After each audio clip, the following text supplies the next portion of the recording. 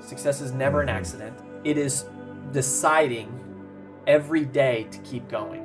Yeah. It's something that we call the rent axiom, which is that success is never owned. Success is only rented, and the rent is due every day. And the rent is paid through the small, seemingly insignificant, trivial choices that we make each and every day. And success is simply the trajectory of those choices compounded over time. To become, you know, a multimillionaire is not some big extravagant event that happens overnight.